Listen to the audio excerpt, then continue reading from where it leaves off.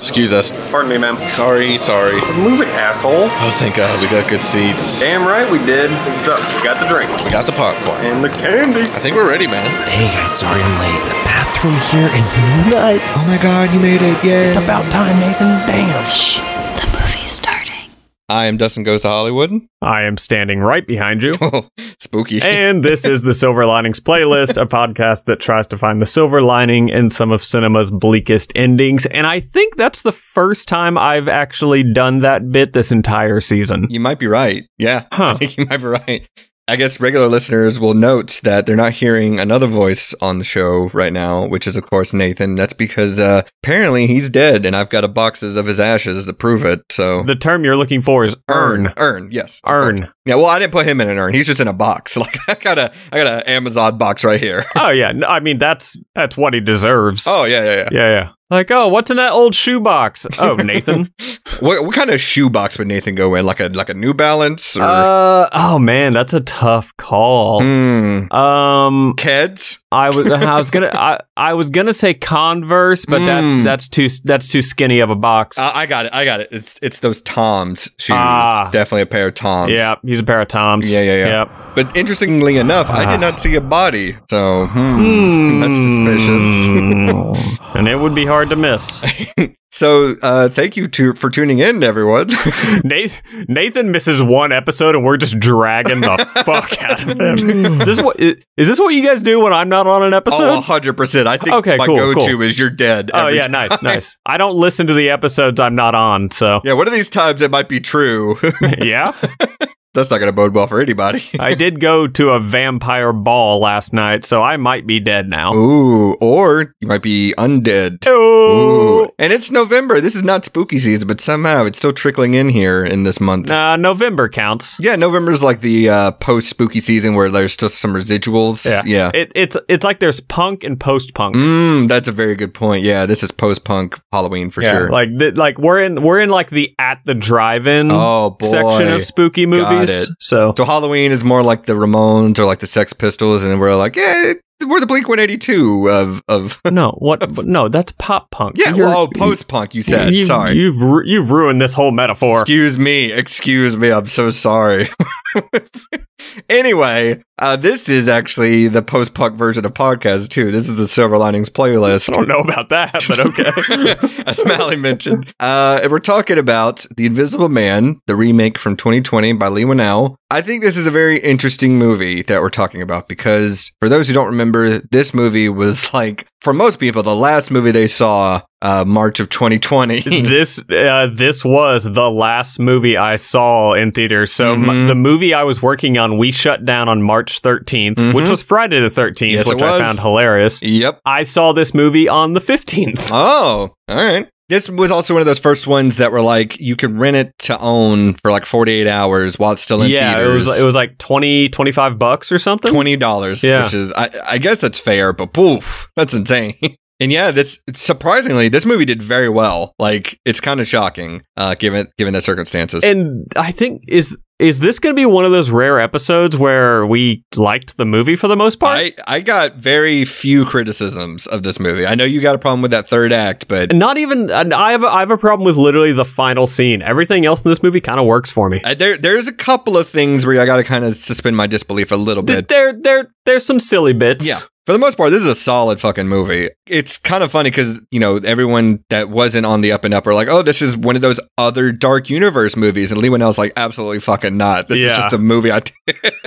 And it's kind of made me be like, man, I kind of wish there was a Dark Universe. If this was the start and he was like, let me do a Wolfman movie next, I'd be like, let him do it. Just let him. Oh, man, I would. Yeah, like give him that franchise. Like I'm curious to see what he'd do. Like, what would he do as like a Dracula movie? Ooh. What would that be like? I don't know. But you know what's funny? The Wolfman would definitely keep going with those upgrade aesthetics. Oh, yeah. Like the camera work. Oh, man, that would be so cool. Oh, dude. The camera work in this movie is fantastic.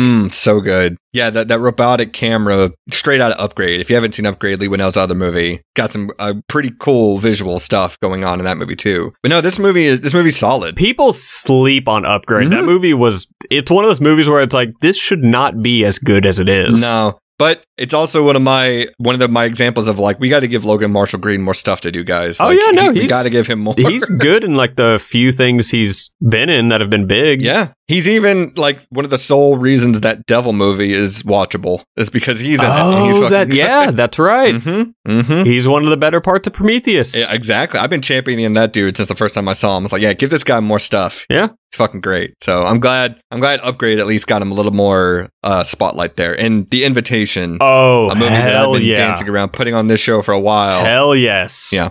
But The Invisible Man, like I said, if you never listened to our show before, we like to watch movies such as The Invisible Man, where things are not so bright and shiny by the end of it. Even in this case, which I would say this is more like the You Go Girl kind of movie, but it's still kind of bleak by the time the credits start rolling. So. Yes, because my argument for why the final scene doesn't work will prove that this is a bleak ending. Okay. Well, I got one thing I can say that I know. I was like, it's still not great because of this one thing, but we'll talk about it when we get there. Yeah, we'll get there.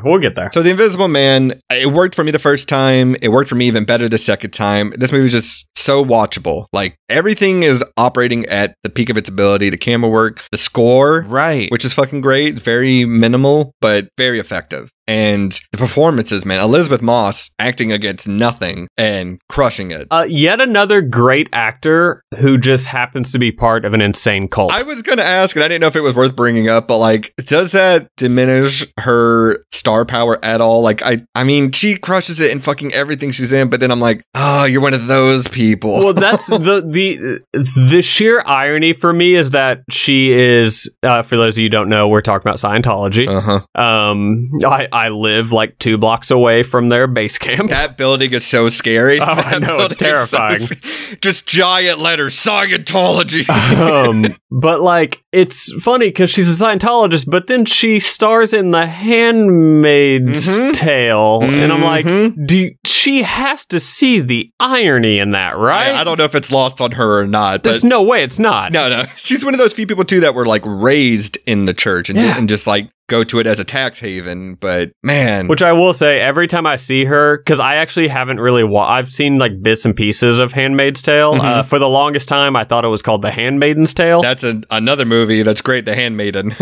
Well. So good. Like, it literally, it was like 6 months ago. It was like right after I moved to LA, I saw a big billboard for Handmaid's Tale, and I was like, oh, I've been saying that wrong for years. Yeah. Well, you can be forgiven because there is another fantastic movie with a similar name that's very close to that. So. Yeah, I haven't really actually watched that show, but she's just, from like, I know her from Mad Men because Mad Men is fucking great and she's so good in it. And she's great in Us, past episode we talked about. She's fantastic in that for the little bit she's in. And she is incredible in this movie.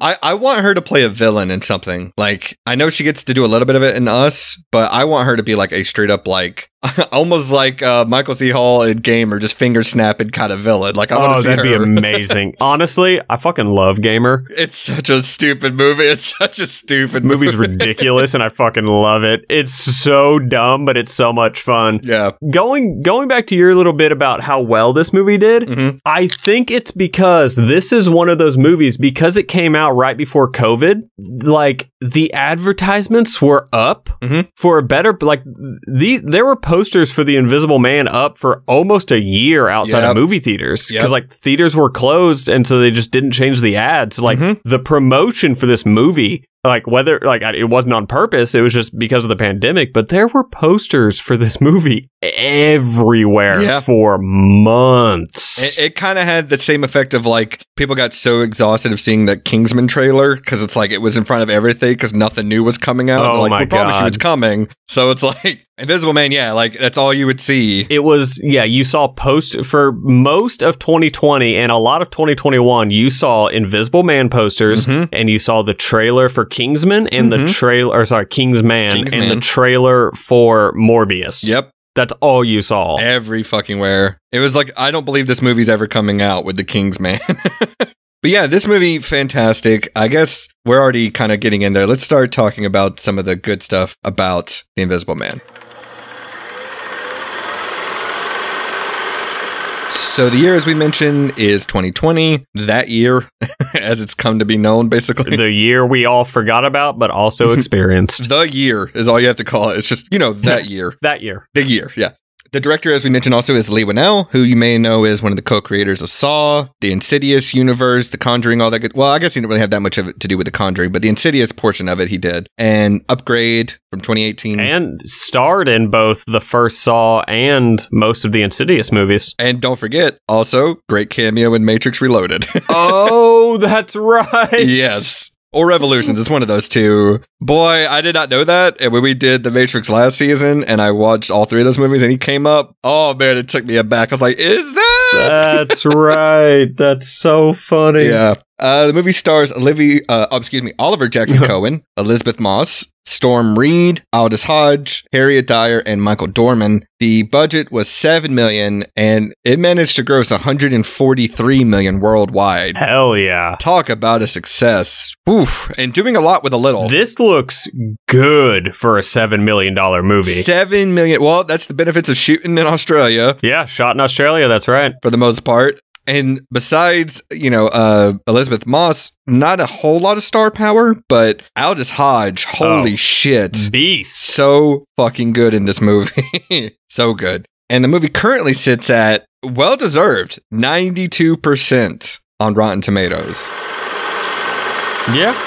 That's insanely high, but it's an insanely good movie. That is insanely high. I might drop it like a couple percent, maybe down to like a high 80, high 80s maybe for me personally. But and honestly, it's just because of the final scene. Okay, the final scene's a little odd, but it's hard for me to dislike anything that involves Michael Dorman. Yeah. He plays Tom the brother. He is so good. Anyone, if you audience, DC you as well, Nathan, wherever you are in an urn, ashy box. If you have not watched the Amazon Prime show Patriot, yes, please do, because it is two of the most solid seasons of television of the past decade. Right on. I've heard very good things about that. Oh, his performance alone is worth it, but then just the way I could talk about that show for hours. It's so good. Right on. This guy's got a very familiar face. Like, as soon as I saw him on screen, I was like, I know this guy from somewhere, and I went and looked it up, and I don't recognize much of his filmography, but he has got a very familiar face. Yeah, besides this and Patriot, the only other big thing I can think of is he's in that Apple show For All Mankind. Right, which I have not seen, but I've heard good things about. The first season, little rough. Like, it barely passes the 3-episode rule. Oof. Like, it's literally the final scene of the 3rd episode. Like, I was about to tap out, and then the final scene of the 3rd episode, I was like, oh, that's interesting. And then the 4th episode gets better. Got it. And then season 2, damn near perfect. Okay. And that's what's that guy's name from Suicide Squad and all that stuff, didn't it too? Yeah. He was also in The Killing. Joel? Something like that. I don't know. Something. He's watchable. Joel Kinnaman? Yeah, him. Yeah. Something like that. Yeah. No, he's really good in it as well. Yeah, he's watchable and stuff. And Sharon Van something. Got it. I don't know. Okay. Good show. Again, you put Michael Dorman in something, I'm gonna watch it. He's just that good. That's one of my notes. I was like, I want to see this guy in more stuff, please. Like, dude, he's so good. Him and Aldis Hodge, and even Harriet Dyer, the sister, I thought was really good. Yeah. And I would like to see her in more stuff too. Pretty much the whole cast. I know this whole cast is pretty solid. Also, shout out Michael Dorman again for being super Australian, and you don't get a hint of it in that accent, which is great. Very good covering that up. Well, speaking of the trailer, let's go back and watch it again. I probably haven't seen this trailer since theaters. Yeah, probably. I feel like this is one of those trailers that you thought was giving away the whole movie, and they did a pretty good job of subverting that. When I think the story goes, Jason Blum wanted to reveal more of the story. Yeah. And Leigh Whannell was like, no, don't. Yeah. Please don't. Good call.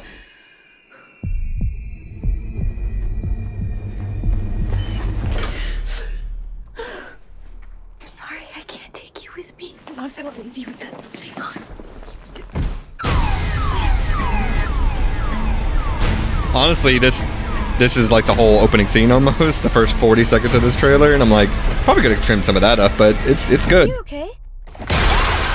We'll say one of the sillier points in the movie is when he Terminators through that window. Right? That's one of my notes. I'm like, do you know how strong you have to be to do that? And there's not a ring on his finger or nothing. That's just bare knuckles against that shit. Yeah, the handprint on the shower door is not in the movie, which is a smart decision. Yeah, there's a few things that, because they reshot a couple scenes in Canada after production had wrapped. Yeah. Like, that's one of them right there. Yeah, the phone floating, yeah. Which is good, because that's the silliest part of this trailer for me, is the floating phone. It's so funny looking, though. I mean, I like that it's still somewhat in the movie, but that shot's not, which is smart. Yeah. Like, all the tropey stuff they cut out of the movie, which is great, because it's so much better for it.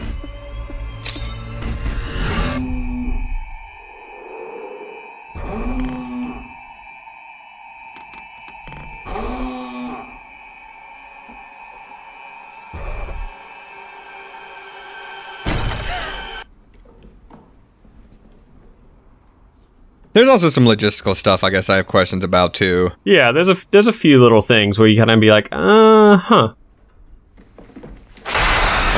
Such a good shot. Oh yeah, dude, like even knowing that was coming, that still, it gets me every time. It's a good jump scare. Like, thank God this guy's never got to sneeze. His tummy never growls. I know, right? Show yourself! I had an accident in the sink. This scene in the movie, the paint scene, at first I was like, what the, like, no fucking way. And then something occurred to me that we'll talk about when we get to this scene. Let me help you. You can't help me. Surprise. Yeah, the suit itself also, there's some logistical stuff that I guess I buy into, but in reality would not work that way. I don't want to wear that suit. It looks like a bunch of blinking buttholes. But it being a suit solves one of the kind of plot holes of the originals. Yes, it does. The whole Invisible Man idea, if it's a potion or something like that, it just kind of falls apart pretty quickly. Yeah. Yeah, let's get into this some bit, shall we? I think, is this one, I mean, I know there's a movie called Gaslight, but this is maybe one of the most gaslit movies of all time. Yeah, they should have called it The Gaslighting Man. The Gaslit Man. I just watched Don't Worry Darling today. I'm so sorry. Pop culture reference. Yeah. It tries to do similar kind of things a little bit with the Chris Pine character, but this movie does it to a T. Like, I think it works because you've got a character like Adrian who is so clever and manipulative and like makes her look so crazy. But we know the truth and she knows the truth and she's smart about it. And I think that's what makes this movie work, is we're not following your typical horror movie victim that's just oblivious to everything. It kind of started for me, like, I'm sure there's other examples, but like Get Out was the first horror movie where I saw where I'm like, oh, this character's smart. And other people just happen to be smarter to an extent at parts. And it's so much more fun to like be in on it with the character other than knowing more than they do and watching them trip up and everything like that. Like, it's so well done. Yeah. I thought I lost you for a second.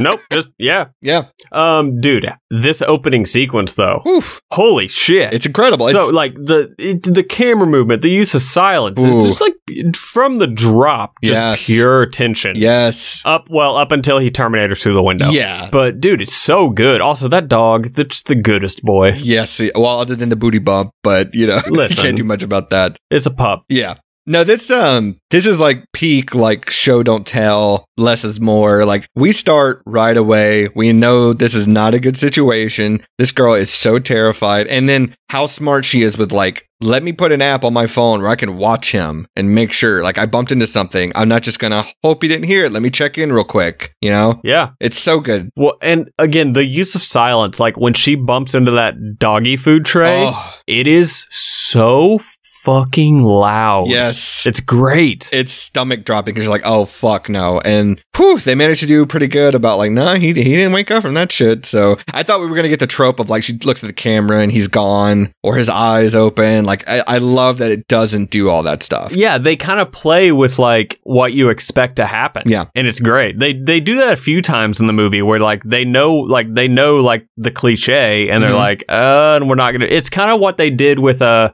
first Insidious movie, actually. Like when him and James Wan were writing it, they literally had a list of horror movie cliches. And whenever they got to one, they were like, okay, well, what's the opposite of that? Like Insidious 1, like when weird shit starts happening, they move. Yeah. They move out of the house. Yep. Smart. And it's kind of similar in this. It's like like when she looks at the camera, you expect him to be gone, but it's like, nope, he's still there. Yep. It's fuck, I just had another example. Oh well, maybe it'll come back to me. But no, I agree. I like following a character that is smart and is doing the same things I would do. It's a refreshing take on a horror movie. A smart main character. And it's very smart from the production side of things to like use an existing IP to tell this story, because this is like how you modernize a remake. Like I know there's a lot of talks about that with remakes nowadays, like how do you make it modern? This is smart because yes, you have an Invisible Man. Fantastic way to do it. I mean, this is like in the zeitgeist, the gaslighting movement, the Me Too movement, all this stuff. It's it's the perfect time to do this movie, and perfectly well done, even from a male perspective, I think, which is really smart too. And to make her the main. Did you pull a Midsommar, and are you trying to see this from Adrian's perspective? No, not instantly. No. Okay, This guy. I mean, he doesn't give you a chance to like. Well, maybe anyways, because. Right away. Like if you try to defend this bucktooth motherfucker. Ooh, yeah, no, this guy is such a punchable face, and his brother, like terrible human beings. Okay, I won't take this slander against Michael Dorman. No, the guy doesn't give you a chance to like see it for like you all. This is a believe all women with little to no evidence, because you see what little you do see, you're like, yeah, this guy's. I mean, immediately punches again.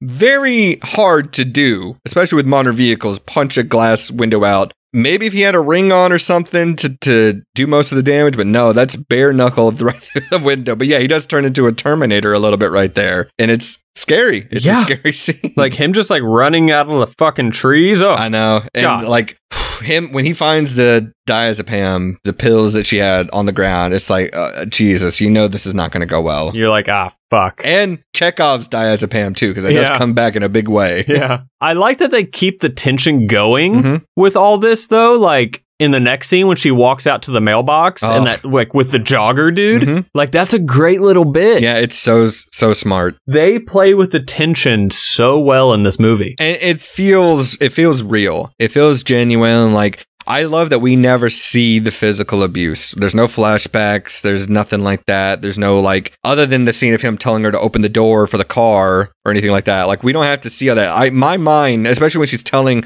Aldis Hodge and his sister like what he did to her, like she says very little, but implies a lot. Oh yeah, for sure. And it feels like a real trauma victim. Like it is her going to the mailbox is her going to the moon. Yeah. Like she might as well be walking to the moon. And the fact that something as innocuous as someone jogging, it does strike fear in this girl's heart. And I feel for her. Like just once I wish Elisabeth Moss had a happy movie where like she's in a good relationship and everything turns out well for her.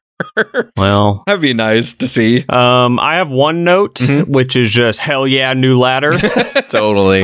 I had hell yeah tape off that laptop camera because I do the same thing. I know it's frivolous, but I'm like, no thanks. Let's just put a piece of tape over that.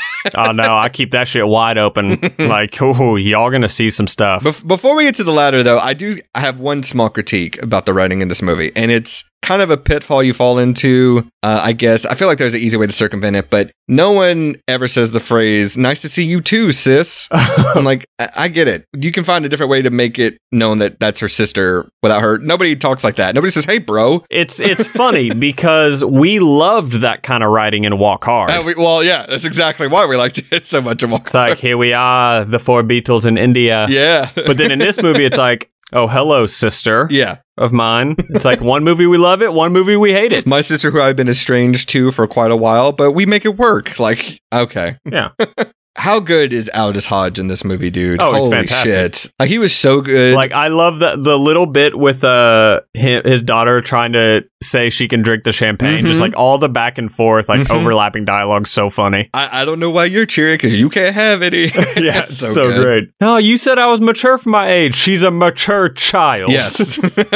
Yeah, he was so good in Straight Outta Compton. Hell yes. And I looked it up. Did you know he also does some voice acting in Grand Theft Auto San Andreas? Fantastic. He's a pedestrian, which I thought was pretty funny. Weird. So she goes to, she gets the news from her sister that Adrian's dead. It's been 2 weeks since then of apparent suicide. I love that she doesn't buy it right away. Very smart of her. Here's my question. Is it a conflict of interest to have your abuser's brother act as the lawyer executing a will? Well, like, I feel like that would be some kind of conflict of interest there. That's the thing. We know, true, and she knows, sure, that he would, like, there's nothing, like, there's no, like, official, I like, guess you're right, yeah, police report on abuse or anything. So, which also, did you notice that Tom, the brother, Michael Dorman's character, all of his clothes are like a size or two too small? I noticed that. Yeah, I was reading about that too. That was a conscious decision. Yeah, that's a nice little touch. Yeah, I like that. He's 2 sizes too small compared to these 2 sisters. And I like that Emily right away is like, nope, we don't need to hear this shit. You can email it to us. We don't have to. It says you have to read it. It says it doesn't say anything about us having to listen. Yeah. Beautiful. So great. The line where he says, you are physically close to him. Fuck, man, that was so creepy. Especially, I mean, I guess there's a question too. There's scenes where he could be there, he could not be there. It could be Tom, it could be Adrian. I definitely feel like he's in the room during this scene, right? I don't know. There's clues, like I honestly didn't even pick this up on the time I saw it in the theater. I didn't pick it up until I watched it at home with subtitles on. But it's literally like every time he is for sure there, you can very faintly hear the cameras clicking, like on the suit. That was going to be one of my my notes about this suit is like if it's auto-focused cameras, because it has to be, then you're going to hear that shutter adjusting like every step you take. Yeah. Or anytime something passes in front of you. It's not a perfect science, which obviously this is science fiction, but no, I think that's fine. Again, that's me suspending my disbelief. It's fine. So she gets this money from him, $5 million, and she decides she's going to open this bank account for... Just start spending it immediately. I like that the first thing she does is she buys this girl, because they talked about Aldis Hodge's daughter, Storm Reed. Technically, the first thing she does is buy a ladder. True. That's very true. She buys a ladder. Hell yeah. Which also, it's like, I got you a ladder, and I'm giving you $10,000 for the next... Yeah, I was going to say $120,000. Every month. Like, I'm giving you $120,000, and you get a ladder. Yep. I mean, don't be wrong. Nice looking ladder. It's a great ladder. What would a $120,000 ladder look like? Like, is it automatic? Like, you just stand there and it's like the things on the staircases that raise you? Yeah, it's, at that, you're describing an escalator. Yes, yeah. It's just an escalator. No, I love this too. And I'm like, if the movie ends right here, pretty great movie. Like, very uplifting. We don't even cover it on the show. Like, it's lovely. Great little pick-me-up short. Honestly, my pick-me-up, first 20 minutes of this movie. Yeah, just cut it right here where they have the little dance in the champagne. It's pretty great.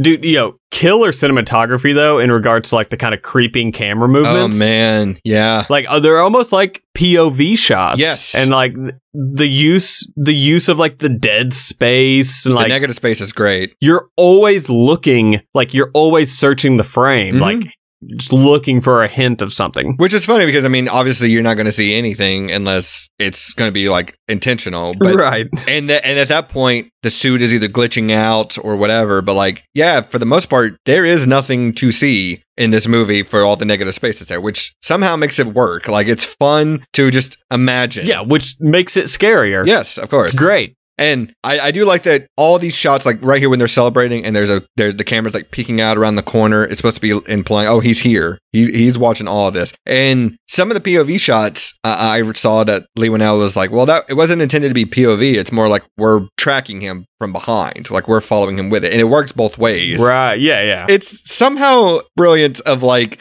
let's do the exact opposite of what you think we would do. Like, let's just do the master, and that's pretty much all of our coverage. Because what else do we need to do? Like, the guy's invisible.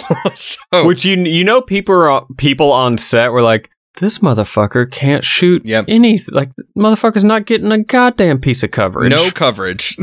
But I mean, it works like this first little instance here where she's cooking breakfast and everything's wide and, you know, she goes to leave. She drops the knife off the counter, but it doesn't cling to the floor. So, you know, he grabs it. Yeah. Turns the stove up. He's doing the thing that like paranormal activities do in horror movies where like, let's just fuck with them for the first act of the movie. Oh, yeah, 100%. But it works here because that's the whole point, is to make her look crazy. Like, let me turn the stove up too high and burn all the food and everything like that. Well, and then like the following scene where she's like she hears something in the house at night and is kind of walking around, like opens the door and just like, again, that little shot of just the breathing. So good. Which they amplify in the trailer, like Yes. the sound of him breathing. I don't think you even hear him in the movie. I think it's just the breath, which is smart. Yeah. Like the lack of sound, it's one of my favorite ways to use sound. And I gotta say, this fake breath, much better than the fake breath in The Social Network. Agreed. Yeah, no, the subtlety that the Invisible Man has in this movie in these first couple acts is incredible. Like, oh, dude, I mean the next scene in the bedroom. Oh my god, fuck! Like it's so funny too because there's so many throwbacks right here to the original Invisible Man with like the butt print in the chair, and she throws a sheet on it, and you think it's going to form the figure of a person, but it doesn't. It's just a chair. And then she sees the mannequin dressed up in the hat, which is very much the Invisible Man's get up in that first movie. Yeah. Like, so brilliant. The camera flashes, like, of him taking pictures of her sleeping, so perfect because they downplay it so much. It's almost like, did I see that? Did I really see that? Or what? And him standing on the sheets is so effective. Oh, that's fantastic. The lack of score, too, here, like, it's just creepy. And again, she knows what's up right away, and I love it. Like, the fact that she goes to the brother and is like, he has found a way to turn himself invisible. Like, I know exactly what is going. The guy works in optics. Like, of course he's figured out a way to turn invisible. It's brilliant. Yeah. Aldis Hodge coming in, though, when she screams, and he's got, like, enough muscles for two people. Oh, my God. He's Jesus, this dude. He Rambo'd Rambo 2. Oh, my God. Yeah. Absolutely. Yeah, so she goes to her sister's house, and her sister's like, oh, I don't want to speak to you. You sent me that nasty email. And I'm like, dude, just look at her face. You know she didn't send that email. It's one of the other parts of the movie where I'm like, I don't know if I believe this, but I guess they've built up enough of like, yeah, we weren't really close to begin with. I only came to rescue you because you asked me to, kind of thing. But like, I don't know, man. You can just look at Elisabeth Moss's face and know she didn't send that email. Like, it's so transparent. Yeah. Yeah, the whole movie, I just kept thinking how, I mean, it's the empathy is overwhelming. Like, it's just this poor woman, and they make her, like, when she goes to the job interview and she doesn't have her stuff, and she's like, no, I know I put it in here. Which also, it's like, do you not, like, you don't check before you leave the house? Well, I have a feeling that's implied. Like, she packed her stuff up, and she went to leave, and he just took it out. Maybe he was in the car, and he like took it out while I was in the back seat or something. But yeah, how? I mean, if she's those aren't invisible. Well, if she's driving and she's got the thing in the back seat, he could easily just take him out. I don't know, shove him under the seat and then put it back in. I find that part doesn't bother me so much, but the email thing really bothered me. Yeah. And then yeah, she passes out. Turns out she's been drugged with the same drug that she drugged Adrian with at the beginning, and then her finding the bottle is I would shit my pants. Like, oh yeah, I'd be like, nope, fuck this, fuck no. I got to get back in the shower right away because I just soiled myself right here. And I read too that the reason they Leigh Whannell decided to cut out the handprint on the shower door. A, I feel like it's tropey anyway. Like, why would he do that? And B, finding the bottle is so much scarier in that moment. Oh, 100%. Yeah. You don't need the hand thing. That's a trailer shot. Yeah, it's a hat on a hat. Like, we don't need two scary parts in this. This one works so much better. And so she starts calling out to him. She knows he's there, and she decides to call his cell phone number, and she hears it in the attic of the house she's in, which is terrifying. She goes up to the attic using the ladder. That ladder is Chekhov's ladder too. Comes in handy. I'm telling you, man. Good ladder gets you far. Getting a surprise text from an unknown number. Fuck that. That's horrific. That is the stuff of nightmares. That's the scariest part of the movie to you, huh? Yeah, getting a text from an unknown number, no matter what it says, yeah, terrifying for me. This movie doesn't do a lot of jump scares, but when it does, man, even though it's in the trailer, this paint scene. That paint scene, man, it'll get you. Whew. it is creepy. I did realize, because like the first time I saw this movie, and like she follows the paint trail in the kitchen, sees it in the sink, then she gets attacked. I was like, paint does not, like, no, you don't wash that off like that. Like, that's not how that works. Not on camera lenses either. It occurred to me, that's the first hint that there's two people. Yep. Well, that's the question too, I guess. Like, when do you think it's Tom? When do you think it's Adrian? Like, do you think it's Tom here fighting her or Adrian? Because I feel like it's Adrian, and Tom is the one that got the paint on him. Yes, I agree. Okay. Oh, well, there's multiple suits throughout Which I will say, motherfucker's strong. Yeah, oh, that's another thing too. He's still a Terminator. Which is, that's one of my issues with the final scene. Yeah. But I will say, somehow, of all the things, because there's a lot of CGI in this movie, obviously, the table flipping over might be the worst CGI in the whole movie. Oh, him flipping the table over after he throws her on it? Like, the table flipping over looks so awkward. Yeah, I guess so. It's hard to do an invisible fight, right? Like, I mean, I think they do like, this fight should be really goofy. Like, it's just Elisabeth Moss floating in the air, but the camera work coupled with her performance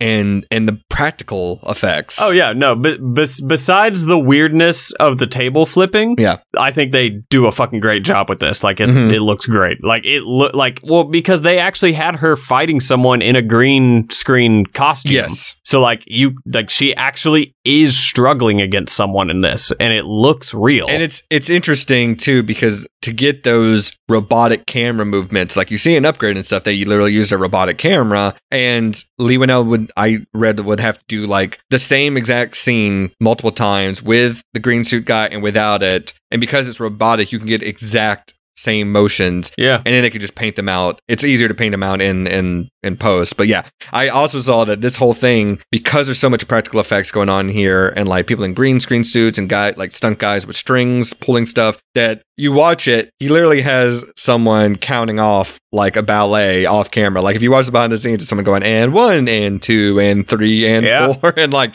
she's doing all that plus acting with no one there, really, other than the guy in the green screen suit. But it's like, it's solid filmmaking, dude. The CGI is not here to enhance anything other than the backgrounds and make everything look normal. It's literally just to take shit away. Yes, which it feels like it would be easier to do that, but it's so much harder than putting something there than it is taking away. But it's seamless. Like, the table's a little goofy, but you know. Quick question. So she runs out of the house, right? Yeah. And is running down the street, and then it just randomly cuts to that security camera footage? Yeah, which is check off security camera footage. I know that does come back, but what purpose does that shot serve? I guess it's just so it's not a surprise later on when they show it that she's going crazy, but it also doesn't show anything. It just shows her running. Like, yeah, that's one of my small nitpicks. I'm like, that's a weird shot. Like, I don't. Yeah, it wouldn't prove anything other than she went running at night. Yeah, it's like, okay. I don't know. Speaking of nitpicky, here's a question I have. One of the bigger ones I have with this movie is, so this is where she goes back to the brother and says, I know he's found a way to turn himself invisible, blah, blah, blah. This guy is known to be like uber rich. He's like the head of a tech company. He's like the, you know, an Elon Musk or a Mark Zuckerberg or something like that. One of these Silicon Valley douchebags. And he's clearly prolific and rich, and he fakes a suicide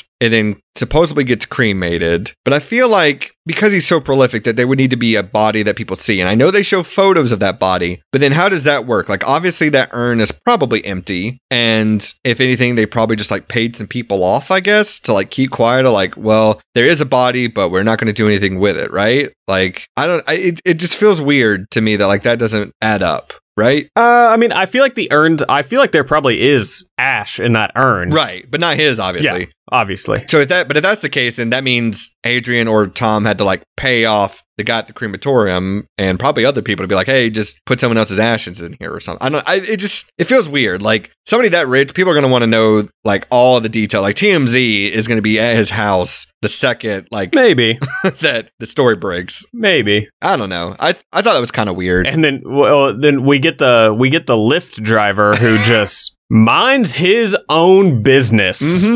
casually taking his time too. This guy has no sense of urgency. Like this woman is like pleading for her life, like calling her sister, like, "Oh my God, he's coming for me. I think I'm gonna die." And he's just like, driving. Yeah, he's putting on easy listening. He's reversing in the middle of the road, even though he doesn't need to. Yeah, I was like, why are you doing a 3-point turn right now? Like, I know. In the middle of this intersection. What is happening? And yeah, he's like, "Oh, that's a very far way to drive." And I'm like, dude, that's a good thing for you. You're getting some money right now. Like, don't worry about I know, but he's just so like just minding his business. Mhm. He's like, nope, not getting. He's like, this bitch sound crazy, not getting involved. Speaking of which, I'm flying out to LA soon, and I was looking at I want to get an Uber from where I live to Tampa Airport, so I can just like, and it's a 45-minute ride. Oh no! And it's like $70, right, to do that. In LA, that's like taking me from like Burbank to Glendale. It's like $70 is the same exact thing. Oh and yeah, no, that's not getting you far here. I know, and I was like, Jesus Christ! I was like, that guy's gonna make some fucking dough, and it's, I don't know. Are you flying into LAX or Burbank? Oh, LAX, 100%. Oh, you're fucked. Yeah.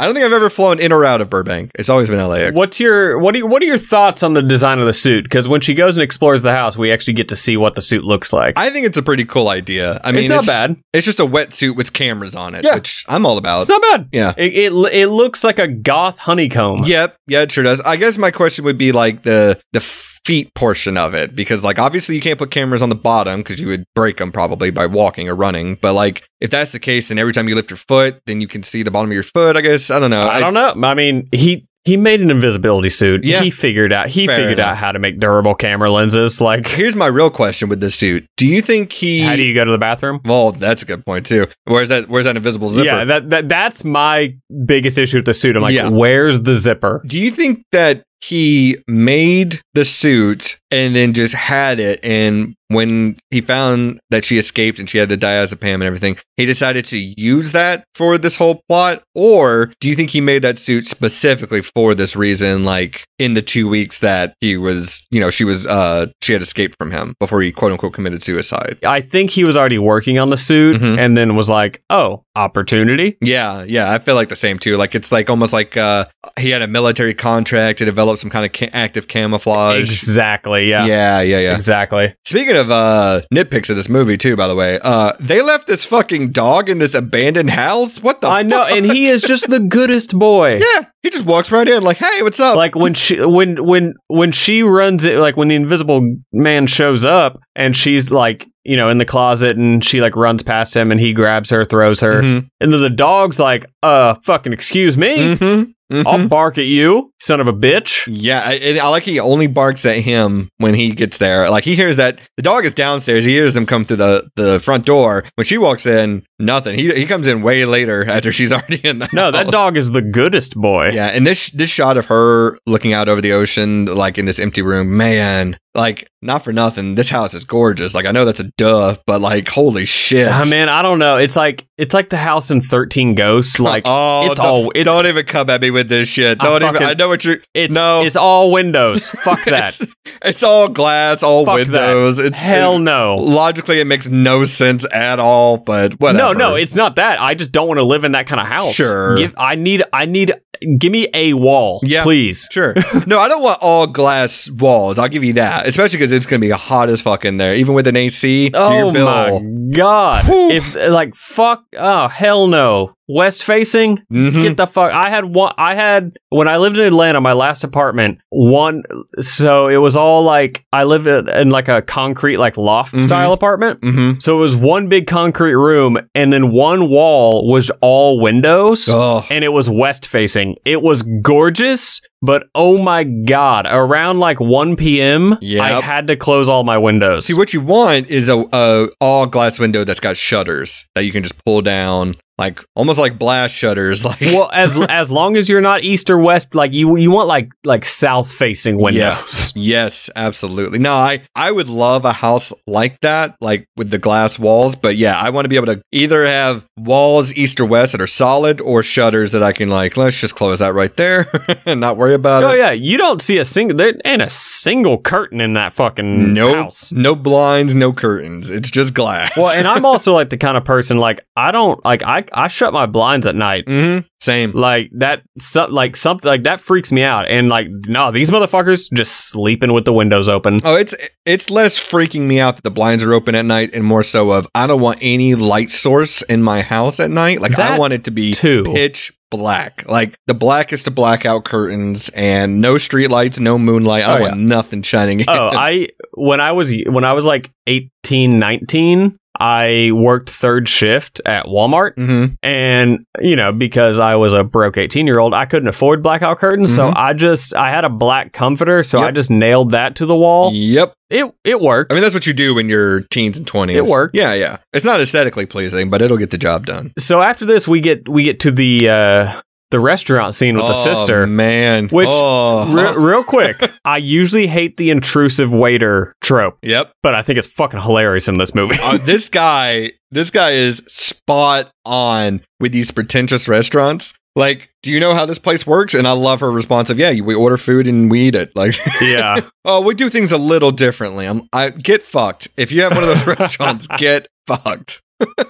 It's so spot on. This death though, oh my god, it's the biggest what the fuck moment of the movie, yeah. Oh, it is jaw dropping because it is so quick, so unexpected, and it's just out of left field, and it takes this movie and puts it in a whole nother gear. Like the fact that he cuts the sister's throat, puts it in the knife in her hand, and Moss is so stunned. Of course, she claps down on it. Oh my god, Moss's performance too, of just like the shock, the confusion, and then like the understanding. You see all that on her face. Yeah. It's incredible. Well, and like I know a lot of people, like I saw this with two of my friends in theaters, and they weren't big fans, and they were like, "That scene makes no sense. Why would she hold the knife?" I'm like, that's kind of like if someone shoves something into your hand, your natural instinct is to like grasp it. Yeah, clasp down on it. Yeah. God, I mean, Elisabeth Moss may be one of the best actors we have right now. She's incredible. Yeah, no, she's fantastic. Again, just also part of a cult. Yeah, and that's the one blight on that. We forgot to talk about one other thing too. What's that? A part I'm sure you really enjoyed. Adria cold clocks a fucking teenager. Oh, that's right. In the movie. Yeah. And Storm Reed thinks that's another part too. I'm like, I go back and forth on it because I'm like, obviously Elisabeth Moss didn't punch you, girl. Like there's no way she could have. But I mean, in that situation, that is the only that's my butt explanation. I agree. Like you're gonna assume the person in the room with you. If you and one other person are in a room, you get fucking just clocked in the face. I know. Your first assumption is that, oh, it was that motherfucker in the room with me. Right, but I'm just like, she's like 3 feet away from her. I go back and forth on it. I'm like, yes, logically, that would be the first thing the conclusion you jump to, but I'm like, logistically, like, it doesn't add up. And you could hear the punch. He cold clocks this girl in the fucking face. My god, yeah. He brings again, motherfucker strong when the movie calls for it. Yes, I think she has a broken nose there too, because there's blood at least. So she has to. Oof. And so, yeah, Elisabeth Moss goes to this asylum. Dude, the scene of her getting restrained is hard to watch. Oh, holy shit. Hard to watch, and what a button on the end of it. Because up until this point, most of it can be explained away. Other than the floating knife at the restaurant. Like, it's Adrian, obviously. It's the Invisible Man. But, like, for her to have that moment where she's in the room, she's been doped up, she's locked away, and for him to just drop the surprise... God damn, that is bone chilling. Yeah. Like that is so hardest line in the movie. This is another part where the logistics don't make sense to me. I'm like, okay, so he's in the room with her. So he is just in that room until someone opens the door next. Like, yeah, that's my thing. I'm like, okay. So what if he's got to take a shit? Yeah. Like what happens? Because like I feel like they don't let her out of that room very often. No, and it's got to be at least till the next day before. Like, did he pack some snacks in that suit, or like, what's going on? Got packing a granola bar in that some bitch. What's up? Oh, then they're gonna find like if he's got one of those like Nature Valley bars, there's gonna be like crumbs all on the fucking crumbs everywhere. Because that shit, it's like you. That's how he gets caught. Crumbs on the suit. Like you unwrap it and it's like eating sand and just everywhere instantly. So this next scene where she meets with Tom, the brother, they make a reference to jellyfish. She's like, oh, you're just the jellyfish version of him, which, again, back to the show Patriot, I wonder if it's a reference, because jellyfish play a massive role in season 2 of that show, and I wonder if that's a reference to that show. I think he's got a jellyfish t-shirt or something on. Maybe. I think so. I think you're right. There's some kind of callback to that. It is, like, I don't know if, like, it might have just been, like, coincidence that they cast Michael Dorman, but also it's like, that's a big coincidence, because jellyfish play a huge role in that show. For sure. The scene, though, before that, when Aldis Hodge and the other detective are there interviewing her, and they're showing her the security cam footage and all that good stuff, it just brings up the point, too. I'm like, it's a good thing, because he's in the room with her. It's a good thing that he's never got to sneeze or he's never got to fart or anything, because, like... But, again, that's one. It's like, is he in the room? We don't know. We don't hear the camera clicks in that scene. It almost would be better if he wasn't, and she's just, like, whispering and looking in the corner and everything. See, that's actually one of the scenes where I don't think he's there. That would be really cool. I do think that's just her... Because once they introduce the Invisible Man, we do hear the camera clicking almost every time. Good point. And that scene, we don't. I do like, though, when she is getting doped up and she's just screaming, I see you, yeah. And, like, we don't see him. We don't know he's there for sure. Yeah. And then the surprise is... And then the surprise, right. Yeah, it's so good. Yeah, then she takes this pen, the pen, and then the sticky tack stuff from the table. Ooh. It's so, and then this is where we get revealed too that Tom, is in on it, because he's like, oh, well, just you keep the baby, because we find out she's pregnant too. That, dude, oh man, her reaction when she finds, holy shit. Yes. So she was taking birth control pills because she didn't want to have a baby with him, because he said that was one way that he knew that she could never leave him, is there was a baby involved. She'd always be tied to him. And he apparently found out about it and swapped them out, the birth control pills with probably placebos. Yep. And now she's pregnant. And so Tom says, leans in close and says, well, if you keep the baby, we can get you out of here, because right now you're wanted for murder. Like, you were going to be charged with murder because of the sister in the restaurant. So she takes this guy's pen, and this plan, it's ballsy, because I don't know if I have the balls to do this, but she takes this pen, she hides it in her room, and then she goes in the shower, she takes the pen, and she's basically faking like she's going to commit suicide by cutting her wrist and doing it the quote-unquote right way. Yep. Down the street, not across the road. Sideways for attention, baby. Yep.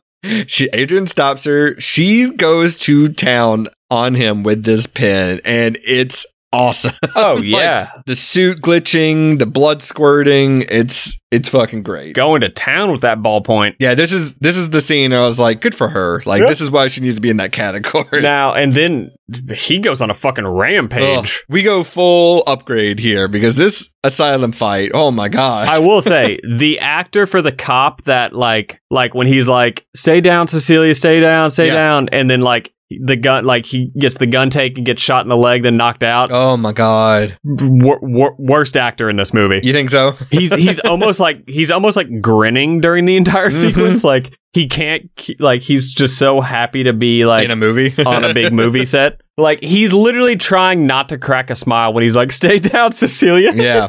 He's like making the bang bang sounds with his gun, just so. Yeah, but then these guards get fucking rocked. It's like people in Star Wars when they get lightsabers and they make the whooshin' sounds on camera, and they have to be told to stop. Can't fucking blame them. I'd do the same shit. Are you kidding me? Same thing. No, this gunshot to the knee is incredible. Oh, it's fucking awesome. Fuck that. But this whole scene is like a video game, because it's like, oh, you defeated one wave of enemies. Well, here's another. Like, they just keep coming in waves. And then, yeah, the camera work here of like the guy getting his head slammed into the glass and everything. It's tremendous. But do you think all these people are dead? Because I think the only one that's got to be official is the guy with a floating gun that gets shot in the back. But all the other people just kind of get knocked out. Yeah, we don't really see where he gets shot, but I'd say he's probably the most... He's deadish. Likely dead, yeah. A floating gun could be a villain in a movie. What? Like, not an invisible man holding a gun, just a floating gun, and that's the villain of your movie. Like a low budget... You're getting into idle hands territory now. I just want like a low budget 80s movie where like the gun is the villain. Like, that would be such a fun, campy idea to do. I'd watch it. Right? It's Christine, but it's just a floating gun. It's just a gun. Nobody's holding it. It's just a gun. I'd watch it. Yeah. It's like Rubber. It's like the movie Rubber, but instead of a tire, it's a guy. Oh, I thought you were talking about Flubber. Oh, no. Oh, Flubber meets Rubber. That's the Freddy versus Jason matchup I could see. Oh, God. And then you bring the floating gun in as like the third act, like twist. So it's like Godzilla versus Kong, and then the floating gun is Mecha Godzilla. Oh, my God. Hold on, I gotta go write the script. Yeah, fuck. Then we get the parking lot scene, which is fine, I guess. Yeah. This sequence kind of falls apart. I don't love this. It's weird. Yeah. Yeah, it's a little weird. Like, why is he still there? Just get out of there. Like, why? Obviously, she escaped. You've been stabbed multiple times. Your suit's glitching. Just get out of there. Like, there's no reason to stick around. Like, it would almost be better if, like, she was trying to hide and, like, look under cars and stuff, and it turns out he's just gone. Like, he left. Yeah. Although we do get the guy, like, who gets... He he swerves to miss the car and then crashes and gets out of the car and just, oh, what the fuck? Oh, and then Adrian gets her, like, chokes her and says that, like, oh, I was, gonna play nice, but now that you've decided to fight back, I'm gonna go kill that little girl that I punched earlier. And it just made me think of, like, man, this movie does the sociopath who learned how to turn invisible and how scary that would be plot so much better than Hollow Man did, right? Oh, right. Because that movie, he kind of goes, like, as soon as he's invisible, he's like, time to go full rape mode. Like, it's not great. Yeah. Yeah. No.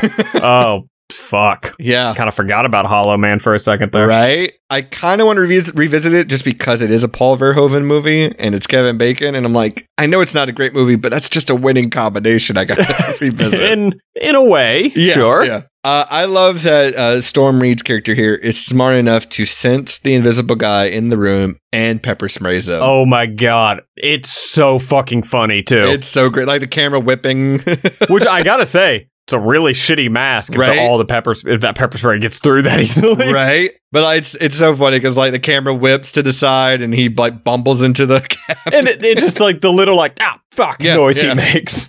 Good girl. Very smart. I like that. But then immediately just fucking slams her down in the hallway. God, so many people getting clotheslined and like gripped by the back of their hair and slammed to the floor. This girl does a dive. And I love how like James is like just big hulking 6 foot fucking brick shithouse. Gets the ever-leading shit beat out of him. I guess that's the question too. Like, obviously he can't see him, but he knows there's a guy there. Just start blasting, dude. Like, well, his daughter's literally right in front of him. Well, she's on the floor. Just aim high. Like,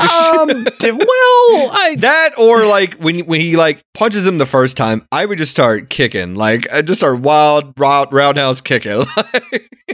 Or I'd get on my back on the floor and just start bicycle kicking as hard as like I don't know. Well, I think he's in fucking shock because he's just like, too. what the fuck? It's because again, he doesn't believe or like he doesn't know or believe there's an invisible person. True. So he's just like, fuck, oh, what the shit?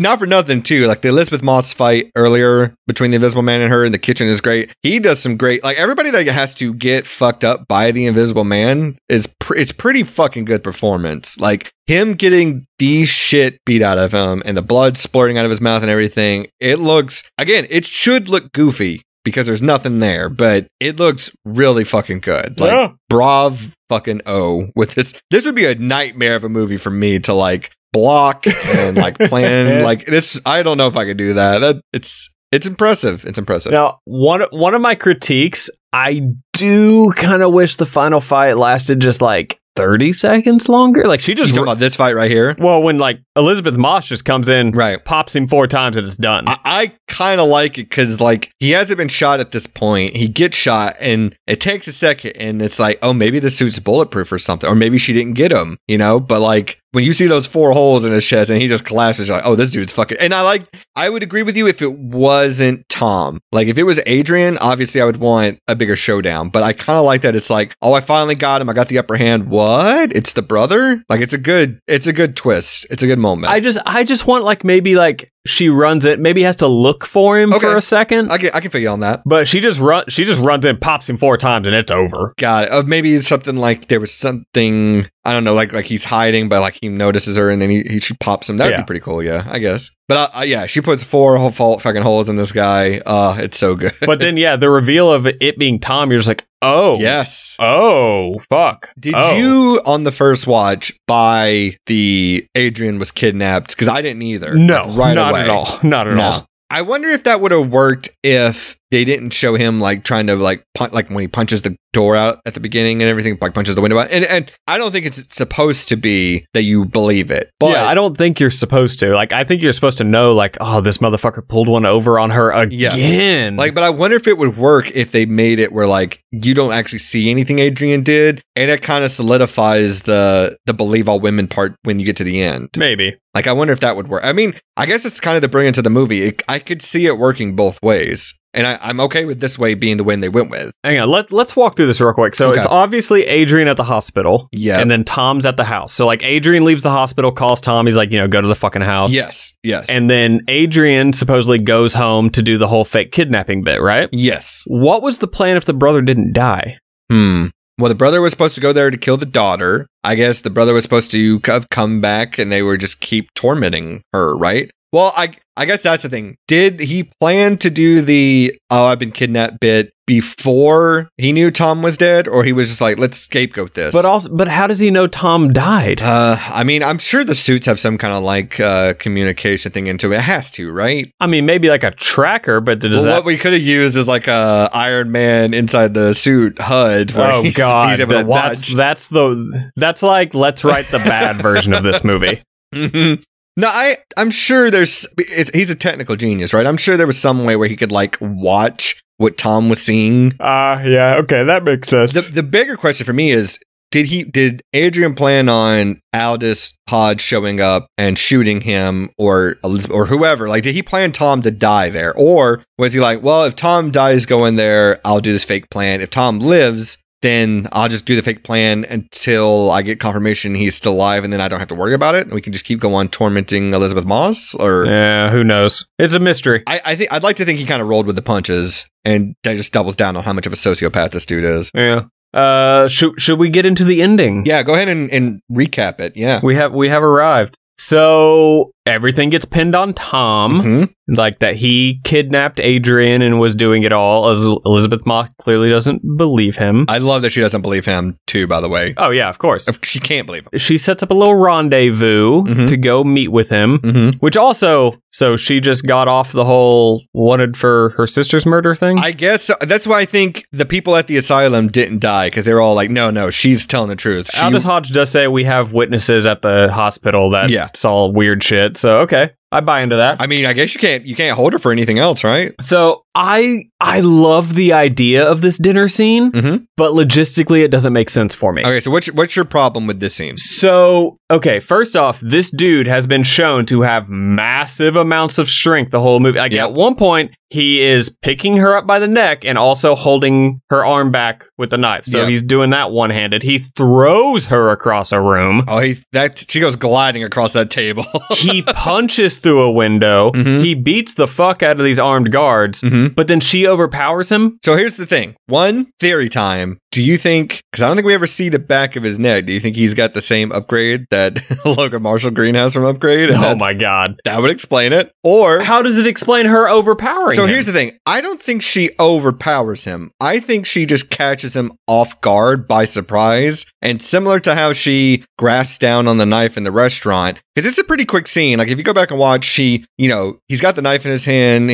She lifts his arm up and then cuts his throat. Like there's a very short window of him struggling against her. I don't know, dude. And it also could be a thing of like with the momentum of him trying to take his hand away from his throat and the knife, that she kind of lets go and he does it to himself a little bit. Maybe. Okay, but then also that's just one note on this final scene. Okay. So she does the whole like, oh my God, 911, help me. And then she like steps off camera for the reveal. Yeah. But are you telling me that this dude doesn't have 1,000 more security cameras in this house? I thought about that on the rewatch, yeah. And then James running in is the most suspicious thing. Yeah. Like, he's definitely on camera. Yeah. Like, you know they have cameras outside the house. So the whole, like, him being there kind of throws a wrench in the whole fake suicide thing. I agree. And then She leaves the scene of the crime. Yeah. She calls in the suicide attempt from her phone and then leaves. Like James is a cop. Yeah. He knows that her leaving,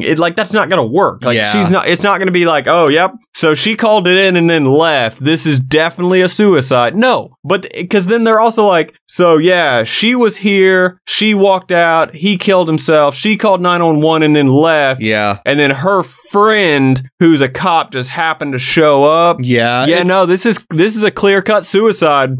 No, it isn't. It would have played better if she excused herself to the bathroom, came back, and was like, I can't be here, blah, blah, blah, and left. And then, she got back in the house, got the suit, and he was still sitting at the table, thinking about it or whatever, and killed himself. But I guess she couldn't take that risk because she knows that dude is controlling. I agree with you. Her leaving and Aldis Hodge running in, it definitely puts a foil on the whole plan. The part that's more concerning to me is, her stepping out of frame of the camera and then having her gloating moments. Even if there's not another camera there, that's going to look suspicious regardless on camera. You called on 911 and then the second you hung up, it's dead silence from you. I don't know. But the bigger thing is, there probably is another camera there. I mean, I expect her to be knowledgeable enough about this house to know where the cameras are, but even still, the biggest issue, besides fucking James running in, is she just leaves the scene of the crime. Well, here's the thing. They're gonna arrest her immediately. Do you think? Because I don't know. I don't think she cares. I think she doesn't care if she's caught. She got but we don't know. They don't play it like that. Yeah, you're right. I'm just trying to make it work. They play it like, yay, she won. No, she's going to jail. I don't know. I mean, yes, there was an invisible suit that they have come to find out, but I don't know. It's tough. Well, and see, that's the other thing. They have an invisible suit. In evidence. It's tough. It's a tough. I don't think it's. I don't know. I feel like, yes, it is Leigh Whannell trying to be she got away with it, but logistically doesn't make sense. For my headcanon, I don't think she cares that she's gonna get caught. If she does get caught, that she will get caught. That's what keeps this movie from being so good for me. Is just this final scene. I love the idea of it. Yeah. But it just logistically, it feel for how well done the rest of the movie is. Yeah. This final scene just feels a little lazy. Okay. Let me play devil's advocate here for a little bit. Okay, so don't side with Adrian. No. Oh, by law, oh god, by law, she still gets his money because even if he's not dead, she already has it, and he's dead now. His will probably didn't change between now and then, so she still gets that $5 million, whatever. If she gets caught for this, she can afford probably the best attorney you can get. And do you really want to be on the jury of this case being nah, she definitely killed that guy. She deserves to go to jail. This woman who's been through all this shit. I don't. But dude, there's going to be such a big because I wouldn't want to be on that jury. Is all I'm saying. when it's a scenario like that where she's going to inherit, she was there when it happened. There's going to be such a big investigation into that because that is so the person that inherits the fortune being there when they commit suicide, that's a massive red flag. But she had already inherited it. And I doubt he asked her to give it back. Well, that's the thing. He wasn't actually dead, so it would be null and void. That's what I'm saying. Now he is. But now she's present when he dies. That's incredibly suspicious. It's suspicious. But I guess here's the thing with the camera footage, and James was there. That part it doesn't look great, but it's got to be beyond a shadow of a doubt. The burden of proof is on the state. You don't have her on camera killing him. You have on camera a knife going into that dude's throat. Unless you can prove she was the one doing it, which you physically won't be able to. Even if you have the suit, you can't prove she was in the suit and did that. It's gonna be a long trial, is all I'm saying. It's gonna be a long trial. The areas of gray here are astronomical. And like I said, I don't think she cares. We need an episode of Law and Order to follow this one up. Just a sequel that's just a courtroom drama. Yes, yes, please. I'd be in. Let's get fucking Benson and Stabler on this. Oh my god! They have talked about making a sequel. Leigh Whannell and Elisabeth Moss. They've said, if Leigh wants to do it, I'll do it. And he said, as of 20 or 2021. I can't remember. I was reading the article that said he's interested in doing it and he's working on it, but he doesn't really know if it's going to be a direct sequel or whatever. But hey, I don't know what, unless it is literally a courtroom drama. And I'd be in for that. I don't know what the fucking sequel would be. So here's the thing about this ending for me. My notes as we arrived at this ending, I just wrote, man, steak, pasta, and sushi all at my fingertips. I'm so hungry. Oh, my body hates me after this meal, but holy shit. I actually,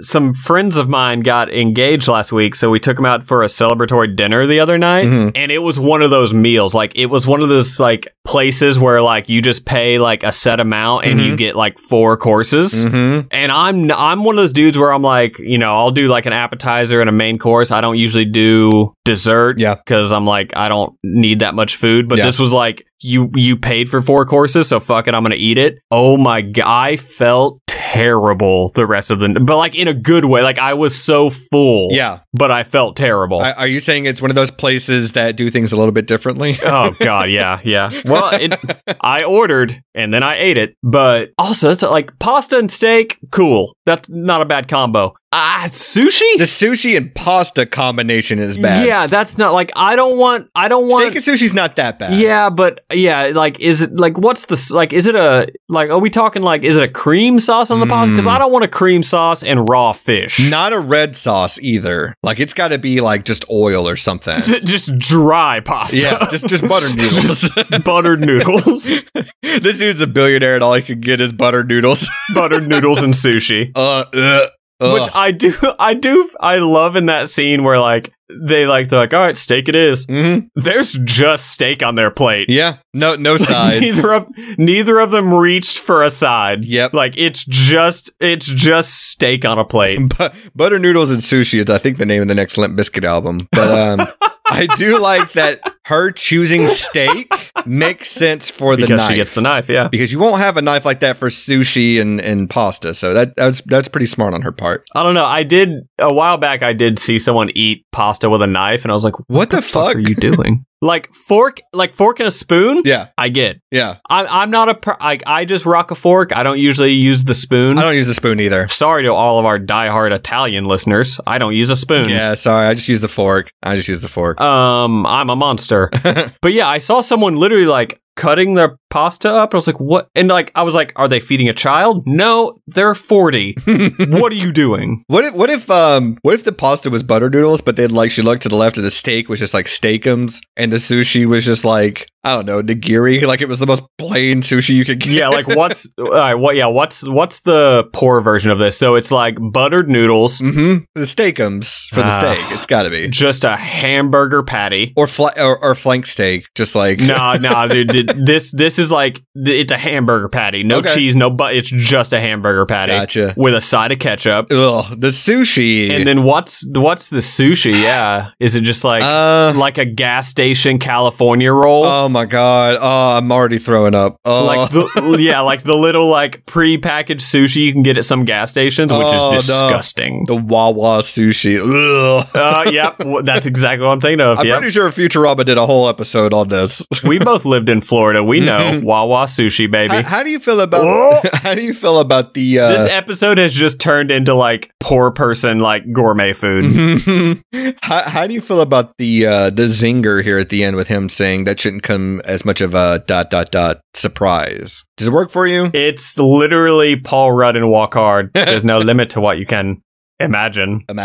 Like if he looked at the camera and winked right there, I'd shit myself. I don't think it's too over the top or theatrical like it is in like the final like she does the surprise too, which I don't mind. It's not a speech. It's not a eat this motherfucker line or whatever. It's not like those hard detective lines of like action movies, right? It's just a surprise. Like I think it worked pretty well. It would have worked better if she had just been like, yippee-ki-yay, motherfucker. Just whispered, yippee-ki-yay, motherfucker. That would have been so much better. Yeah, it's not bad. The last note I have for the movie is, Leigh Whannell has directed 3 movies to date and written those movies as well. That's Insidious 3. This upgrade... Okay, that's what I thought. I haven't seen Insidious 3. It's okay? It's not my favorite. Well, that's what I was going to say. He's done at least 2 great movies out of 3. Does that, like... does that make him a great director now? Or like, would we be excited for the next thing he's going to do? Oh, no, I want to, like, if he has another movie coming out, I'll see it. Can I tell you what he's supposed to be doing next? Oh, no. Freddy versus Jason 2. I'll tell you, it's a remake. Oh, he's doing a remake of Freddy versus Jason. It is a remake he's doing of a very beloved movie. Okay, hang on. Let me keep guessing. Alien. No, but you're kind of in the right area. Terminator. Even closer. It's a very No, fuck. That was Upgrade. No, it's a very beloved action movie from the 80s. Commando. Nope, but you're kind of close to it, honestly. I'm kind of surprised. If now that I know it's not Commando, I don't care. What if I said it was Cobra? No, it's not Cobra. He's supposed to be directing a remake of Escape from New York. And I'm kind of in on that idea. I think that, and if they got Kurt Russell's son, Wyatt Russell? I would kind of be in on that. Dude, Wyatt Russell's fucking great. Oh, he's great. He's so good. That dude's so good. I would be in on this. I don't know who you get to play the Donna Pleasance role, but Jamie Lee Curtis. Earlier this year, I watched Under the Banner of Heaven. Mm-hmm. That FX show about the murders in the Mormon community. Yeah. Dude, Wyatt Russell in that whole fucking terrifying. I didn't watch that, but Priscilla watched it. It's great. All right. I was a big fan of the book. Mm-hmm. And dude, it's like a fucking it's like a fucking Emmy reel for Andrew Garfield, honestly. Got it. It's so good, but Wyatt Russell is terrifying in that show. I liked Wyatt Russell in Black Mirror. Yeah, he's good. He's fantastic in 22 Jump Street. Mm-hmm. And I didn't see the show, but I know I've seen some of his scenes from Falcon and Winter Soldier, and I like that. Yeah, he's good in that. I think that'd be fun to see him play Snake Plissken, and like, what if you even made Kurt Russell the Donald Pleasance role or something weird like that? I don't know about that. I don't know. I would watch this movie. I'm kind of in on it. I hope it happens. It's been here and there discussions about it, but it's on his IMDb as in his next thing. I didn't love the movie, but he was good in it. Woman in the Window, that Netflix movie. I didn't see it. The Amy Adams thing. Yeah. I didn't see that. I didn't love the movie, but he was good. No, I like Leigh Whannell. I liked Saw. I think he's a pretty good writer. He's not a great actor, but that's okay because he also directs really well. So if you can write and direct and you're good at both of those, then I'm all here for it. Oh yeah, there is that Upgrade TV show that they're trying to make. I don't know about that. We'll see, I guess. Wait, what? Yeah, they're trying to make Upgrade a TV show. I don't know. Oh, looks like he's not writing the Escape from New York remake. No, I think he's just in talks to direct it. The guy who wrote... So he did that remake of the Mosquito Coast, that Apple show? Yes, with Justin Theroux, yeah. Yeah, which I watched one episode. It was fine. And looks like... Oh, okay, it's the guy who created Luther, and he also wrote Mama. Mama is fine, I guess. Yeah, it's okay. Again, third act kind of falls apart. Yeah. Anyway, so Dustin, yeah, would you recommend The Invisible Man? I 1,000,000%. Yeah, it's fun. It's a fun watch. I know it came out in 2020, but it's already like one of the best horror movies of the decade. Like it's also one of the best Blumhouse movies. I don't know if I would call this a horror movie. Oh, okay. So you want to call this a thriller? I just okay, thriller, drama, whatever you want to call it. Yeah, I don't.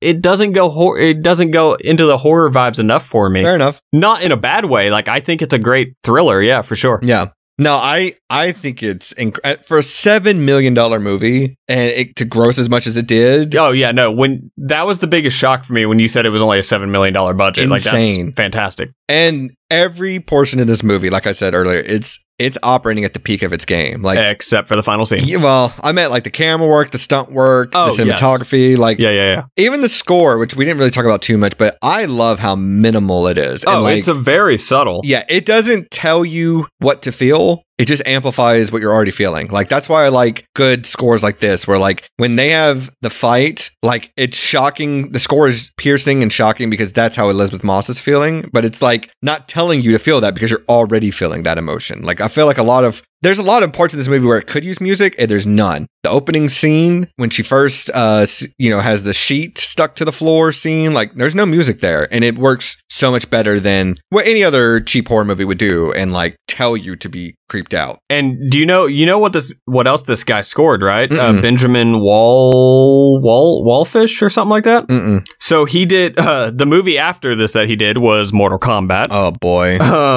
But he also did both of the It remakes. Those have good music. I like the music for that. pretty good. He also did Serenity, that really, really bad Matthew McConaughey movie. I was gonna say that one, right? Not the Firefly sequel. Yeah. And apparently Blade Runner 2049. Oh, that score.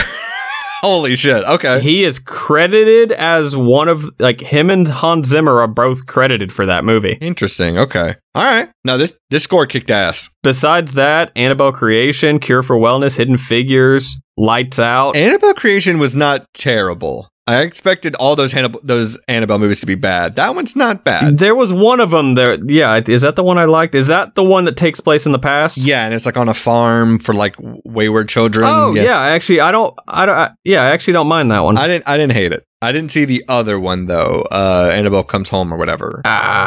Apparently he also scored the Flash movie that will maybe never come out at some point. I hope that movie bombs. This movie, though, didn't bomb, and I'm glad for it because it's well-deserving, and I can't wait to see what Leigh Whannell does next. If it is Escape from New York... Again, those ads being up for almost a year really helped. Yeah. Same with The Flash, right? I'm so fucking tired of hearing about this fucking movie. I don't care anymore. Nope, don't give a shit. Well, let's talk about some of the other parts of Invisible Man. Like, why don't we get into Prop Cop? And for new listeners that are tuning in for the first time, Prop Cop is where we look at the props of the movie The Invisible Man, and that includes set dressing, vehicles, pretty much anything that's physical on camera, and we take it for ourselves. And we're building a museum of props that we have taken from these movies. So, Mallie, your pick was The Invisible Man, so why don't you tell me what prop you want? The dog. He's the goodest boy. The prop dog. Prop dog. All right. I thought it was, I thought one of us would take the suit, but, unless the suit's practical, who cares? Yeah. I chose the pen because who doesn't like a good fancy pen? Yeah. Very nice pen. Yeah. Not my cup of tea. I'm more of a Pilot G2 kind of guy. I like the 07 myself. The 05 is a little thin for me. I don't mind a bit glide. That's how I am. I'm a white trash. They're fine. In a pinch. Or a Sharpie pen. I like a Sharpie pen. You psychopath. What about bit part, which is, of course, where we look at all of the extras in the movie, all the featured extras. Anyone that preferably does not have a name to their character, and we recast them as ourselves, just so we can build our filmography here. Oh, I got one. Go ahead. A little bit of a throwback to the OG, but I want to be the dude in the hospital covered in bandages. Yes. I knew you would pick that. The guy that has the same look as the original Invisible Man. That's an easy SAG day rate. Absolutely. You get to lay in a bed. You don't have to talk. Your face is covered. Hell yeah. Good choice. What about you? I went with the security guard that shoots himself in the knee just because. That's a great. I get squibbed. I mean, you get some lines too. Mm-hmm. I get some lines. I get squibbed, and hopefully you could not do all of your lines while trying not to fucking smile. Like the dude is like halfway to giggling. He's like, no, shut up, dude, bro, shut up. Cecilia, bro, shut up. Stay on the ground. Stay on the ground. Say, don't, bro, shut up. I gotta do the line. Stay on the ground. I'd have fun with that. Just I've always wanted to be squibbed up, and it's a cool death. It's some cool camera work. I think that'd be fun to do. Okay. All right. Well, let's talk about the whole reason we're here, the crutch of the show, the silver lining. So, we discussed the ending. Obviously, Elisabeth Moss may or may not get caught for this act. She is, as far as we know, still pregnant with this psychopath baby. Oh, fuck. I forgot. Yeah, she's 100% still pregnant at the end of this movie. Holy shit. And her friends have been beaten to a pulp. Like, it's a lot's happened at the end of this movie. It's nice that this guy gets his comeuppance, but she is 100% going to jail for murder, and she's already plenty traumatized. So this is just going to pile on to it. So, Mallie, we could use some silver linings here. So what do you got? Dog survived.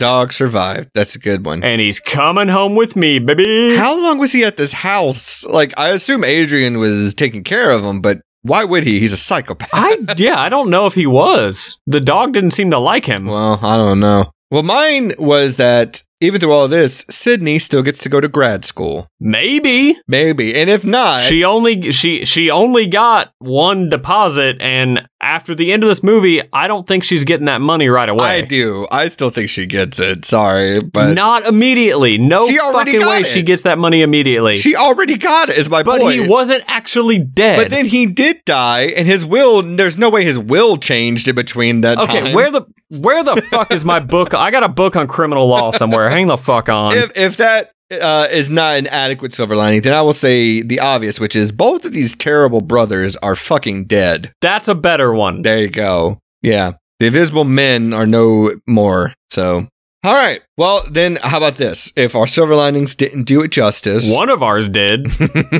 We like to pair the movies we watch for the week with a double feature that is comparable, or at least something that we think will balance things out for you if this movie left you feeling dour. So I'll go ahead and tell you mine. My double feature, I went with a movie I just saw recently that has very similar vibes to it, that is a barrel of fucking fun, and a movie I wish we could cover on the show. Maybe we could justify it, but until then, I'm going with the Russell Crowe starring Unhinged. Oh, interesting. Which also features a man terrorizing a woman for seemingly no reason. And dude, have you seen it, right? Yeah. You didn't like that movie? I had so much fucking fun with it. It's unlike Don't Worry, Darling. They push play and it played all the way through. Man, that movie. Which, listeners, I know we make that joke all the time, but at my screening of Don't Worry, Darling, they pushed play and it did not play all the way through. They had to restart it after about 10 minutes. Well, even if it did, that movie doesn't have an ending, so technically it doesn't play all the way through. So yeah, that's a fair point. The movie just kind of ends.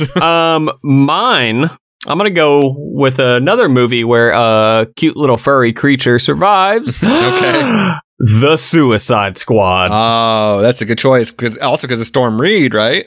Sure. She's in the Suicide Squad. You didn't know that? Forgot about I was just making the furry creature connection. Sure. But yeah, and we did talk about Joel Kinnaman earlier. We sure did. Cool. Yeah, look at that. Nice. I made connections I didn't even realize. Well, I have a backup here that I just had just in case, but since Nathan's not here that we know of, I'll go ahead and pitch that one too as his, just for the record. Another character that gets the fuck is breathing on the back of my neck.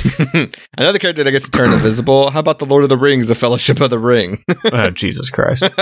Extended edition. Of course. We settle for nothing less on this show. Mm-mm. Well, we try to do this with horror movies. I know you don't think this is necessarily a horror movie, but on IMDb it's tagged as horror, so we're going to do it anyway. What do you think is the best kill of the movie? There's not a lot of deaths. There's not, but for me, there's a correct answer here. I have no idea. I'm trying to think of a death. It's the sister. It's definitely the sister in the restaurant. Oh my God. Yeah. It's a great kill. Yeah. And it's better than the one that Adrian did. I kind of wish they had killed the waiter. Just cause. Yeah, that guy sucked. Fuck you, Taylor. You know his name? Oh yeah, they say his name. Well, he says his name a couple times. So my fault. Yeah. All right, fuck you, Taylor.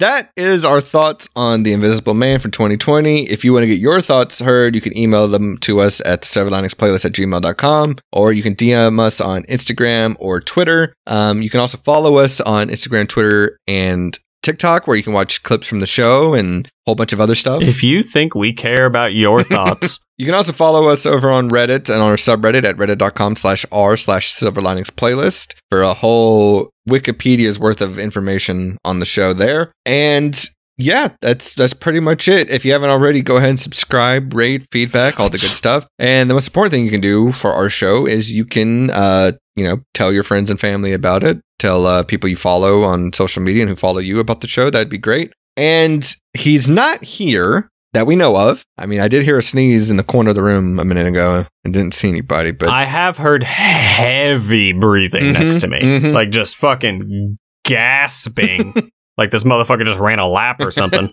Got like he almost has his hands on his knees and he's bent over just trying to catch his breath. He's not here, but next week is Nathan's choice. So why don't we see if we could maybe peek into the future and hear a clue from him right now. Surprise. Oh, Hey. Oh, Nathan, you're back. Oh. Hey, it's me. I've been invisible. I've been wearing this, my God. this suit made of blinking buttholes this whole time. Oh, my God. Oh, you got to give me a warning next time you do that. Jesus Well, Christ. you didn't think I was going to mess up my 30-plus episode streak, did you? Was it worth the bit for you to just be silent the whole episode? Uh-huh. Yeah, Okay. always. All right. At all times worth the bit. Okay, cool. But yeah, clue. Uh-huh. A clue for next time, right? Uh-huh. So for next week's movie, let's just know that we do not solve our problems by hitting people. Okay. We solve them by shooting them. Oh, even better. Okay, thank you. Anyway, bye. Oh, bye. Well, that was the clue for next week. Yeah, exactly. So, yeah, I don't have anything else to discuss. Mallie, is there anything that we forgot to talk about that you want to bring up? No, I'm hungry. I want some.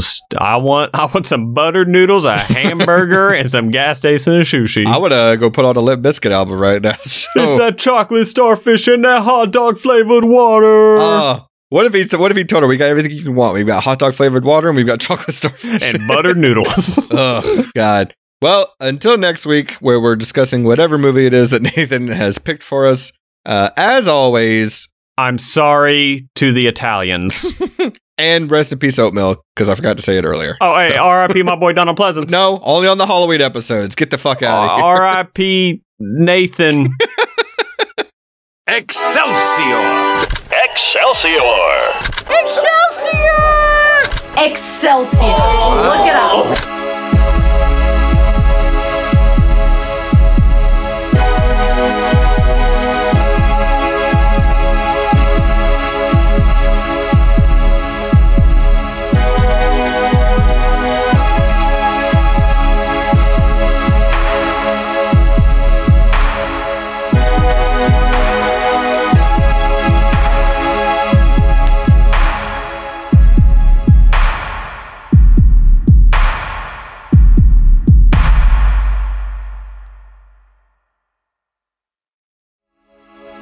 Jesus Christ, that was a long one. Anyway, if you're still here, thanks for listening. And remember, you can always check out our back catalog for over 100 episodes of the show. Like, subscribe, and leave feedback if you want. And tune in next week for another one. Laters.